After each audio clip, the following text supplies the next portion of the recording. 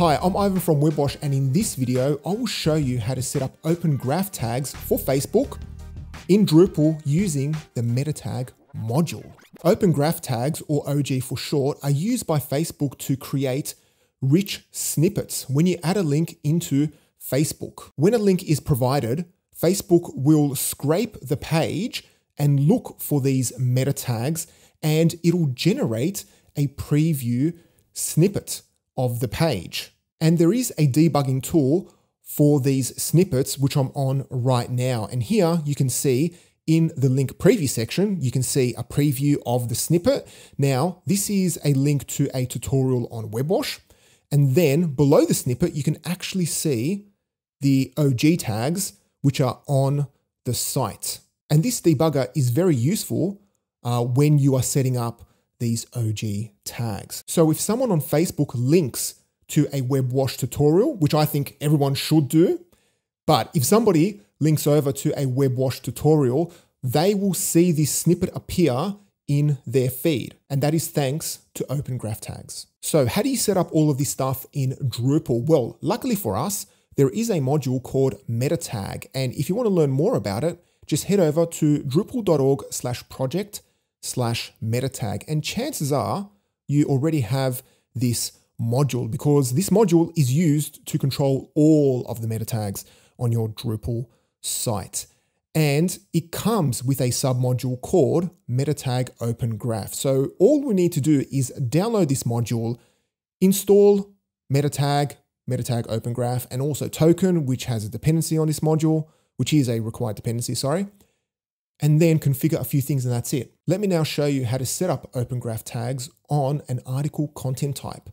But the first thing we need to do is download the module. So let's jump over to our terminal and download it using Composer. So I'll type in Composer, require Drupal/meta tag, all one word. And you'll notice that it's downloading Token, which is a dependency for the module, but chances are you already have Token installed. Now, you may have noticed that my development environment is looking a little different because the terminal is in a browser. And the reason for this is because I am using a service called gitpod.io. Well, it's called Gitpod, but you can learn more about it by going to gitpod.io.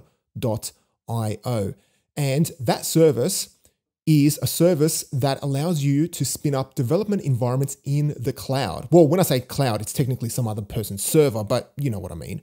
And the reason for this, the reason why I want this dev site to be on the cloud or publicly accessible on the internet is because this Facebook debugger only works if your site is accessible. Facebook needs to access it. Now, of course, Facebook can't access my local site. So that is why I am using this Gitpod. The service is awesome. I've just started to use it. So there you go, a free plug for the service. So if you want to learn more about it, just head over to gitpod.io, and I may in the future do a few videos on using this service because it is brilliant. And also, it's not slowing down my machine because I'm on a Mac. Because Docker's very slow on a Mac. That's the joke there. There you go. Okay. So now that we have the module downloaded, let's jump over to our site. So here is our website. And this is a stock standard Drupal site. The only thing that I've done is I have created this test article and I have added in some content, such as a body, also added an image to the image field, and I've also created a media field because I want to show you how to use an image in the OG tags, as well as an image uploaded to a media field, because if you are building brand new Drupal sites, you should be using a media field instead of just an image field directly on the content type. So that is the only two things that I've done. So the first thing we'll need to do is scroll all the way up and then go to extend. And then let's search for media, and you'll see that you have the main media module, but you also have all of these other sub-modules. So make sure you install Metatag and also Metatag Open Graph, and then click on install. And then it will also ask you to install token if it's not already installed, but chances are you have token already installed. Now that the module has been installed, let's go and configure the meta tags. So click on configuration and then click on meta tag and then click on add default meta tags. And from the type drop down, select article because we want to set up these meta tags just on the article content type. And then click on save. And the reason why this is important is because if you click on browse available tokens, you can't see the node's context here. But if we close this and click on save and then scroll down and then click on edit again on content article default, and then click on browse available tokens again, you will see that we get this node context. So that's very important. If you know all of the node tokens that you want to use off by heart, then you don't have to worry about it, but it's always good to make sure you can see this node's context in tokens. Okay, let's just close that. Now, if we click on Open Graph, we can see all of the available meta tags. Now, don't worry, there's a lot here, but we'll just focus on the important ones. Let's scroll all the way back up. And the ones that I will focus on right now, if I can find the correct ones, okay, is here content type. So this content type has nothing to do with the Drupal content type. It is the content type relative to Facebook. So because this is an article, I know it'll be article.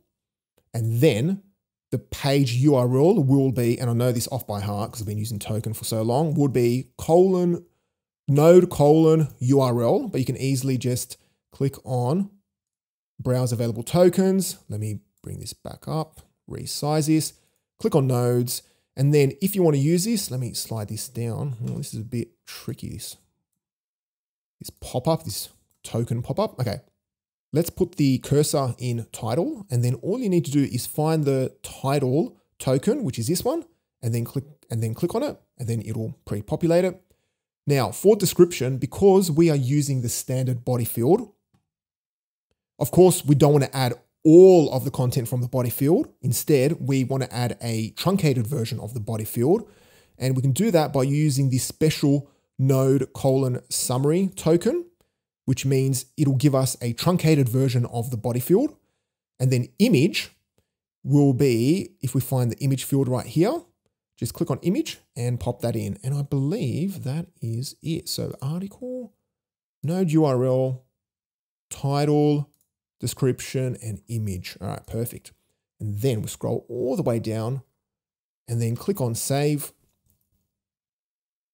And then, very important, clear your cache because it is cached. So let's go to configuration, performance, and then clear all caches. Let's go back to meta tag and back to the home page. Then right click and view page source. And we should see the OG tags right here. Here we go. We have the type, which is article. We have the URL, which is the node path to the actual page. Then we have title and a description, and then finally image, which is a direct path to an image, I believe. Let's just double check that. Okay, it is perfect. And now all we need to do is let's grab this URL and go to this sharing debugger, chuck it in there, and then click on debug. And let me just go scrape again because Facebook does cache this. And I did test this out before I started recording the video. So I want to make sure that everything's all right. Now, up the top here, you will get warnings for certain properties. This one is missing the FB app ID. And I do believe that if you put in an app ID, which means you need to create an application through Facebook, it can give you analytics or some type of insight, but do your own research on that. And then if you scroll down, you can see the actual link preview with the feature image, the URL, the title, the description. And then if we scroll further down, we can see extra information. And there you go. Okay, so that is how you set up OG tags using an image field. Now I want to show you how to use it on a media field because things get a little tricky with a media field. Let's jump back to our site. So let me just close a few of these tabs. There's too many tabs here. Okay. And back to configuration, meta tag, content article. Let's edit it. And let's scroll all the way down and let's get rid of this. Let's have a look at the tokens. Okay. Open this up. So we have media, which is our field. So I just called it field underscore media. And then again, click on field underscore media :entity. And if we scroll down, we have a few options here. Of course, we can put in then this field media image, which is the image field on the media type. But this then makes it difficult for us to use other media types as the featured asset. Because just imagine this. What if you want a YouTube video to be a featured asset or just an image? How do you handle that? Well, the media module comes with this special property called thumbnail. And this thumbnail can be a resized image if you just uploaded an image.